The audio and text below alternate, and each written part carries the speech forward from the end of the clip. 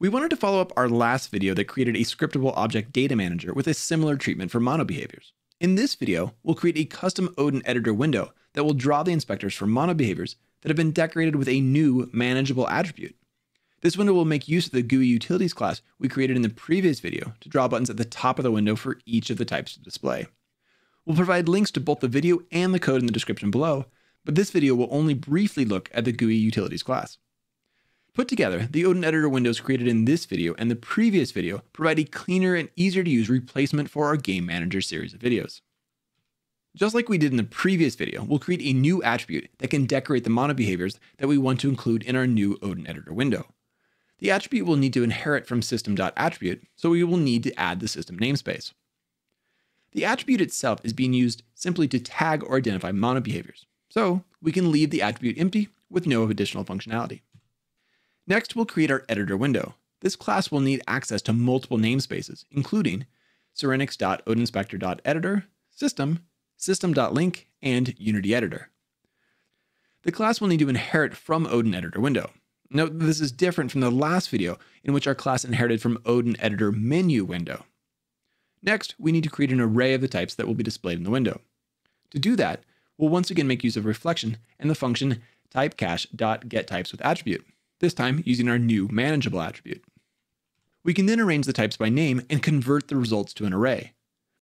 We'll also need to cache the selected type in order to know which inspector to draw in the window.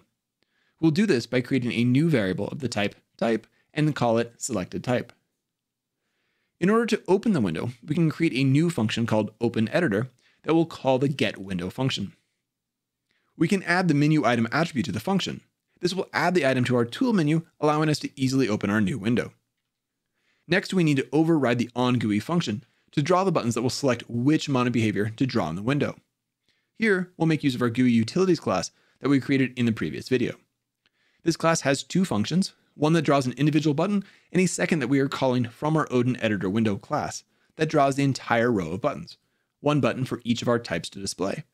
Again, we'll provide links in our description to the GUI utilities class as well as to our previous video where we cover the class in more detail. Inside the onGUI function, we'll call the selectButtonList function and pass in a reference to our selectedType variable, as well as an array of all the types to display. Then we need to call base.onGUI to ensure the rest of the window is drawn correctly. Our last step is to assign the target for the Odin Editor window to draw, and we'll do this by overriding the getTarget function. Inside the function, we'll check if the selected type is null. If it is, we'll return null.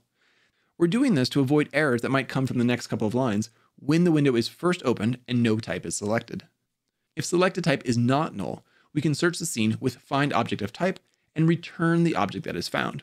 If the type can't be found in the current scene, we'll return null and nothing will be drawn in the window for that particular type. The final step is to decorate any monobehaviors that we want to include in the window with a manageable attribute and open our new window. So there you go, an easy way to bring in your monobehaviors into a custom Odin Editor window. We hope that was interesting and better yet, useful for you and your project.